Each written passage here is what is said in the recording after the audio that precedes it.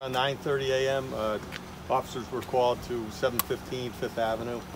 Actually, they came upon 715 Fifth Avenue. Originally, they were called to that area for reported gunshots fired. Officers arrive on scene. They quickly find a man, Mark Susi, 57 years old, in the alleyway behind 715 Fifth Avenue.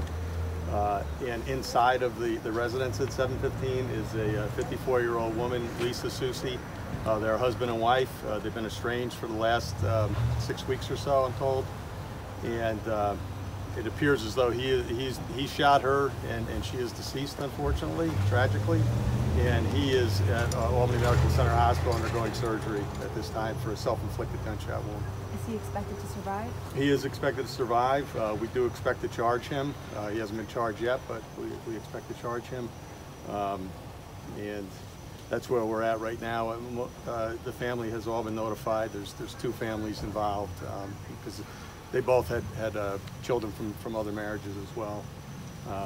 And it's just it's a horrific time. It's a horrific scene, and the guys are dealing with it. So the road's going to be closed for a while longer. Did they have children together?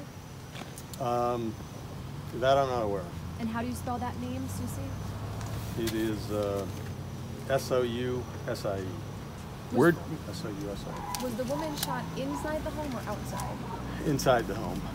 There was a family member that was inside the home at the time on the second floor. I believe on the second floor, somewhere else in the home. And he was alerted to an argument that was going on, and then he heard one gunshot wound, and then other gunshot, not gunshot wound, one gunshot.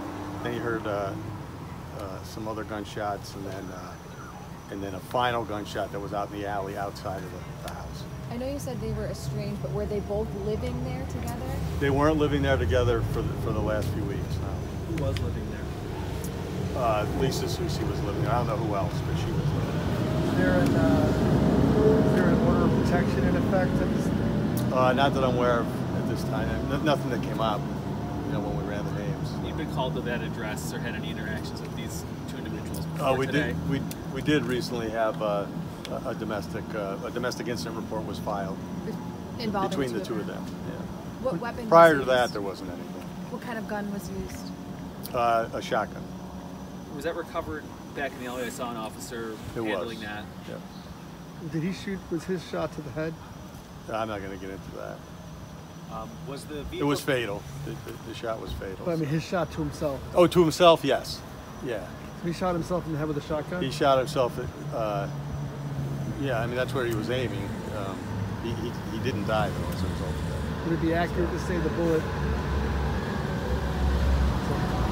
We had very little traffic the whole morning, and then apparently it's Grand Central Station. But they had a, would it be accurate to say that the bullet grazed him, or was it a more?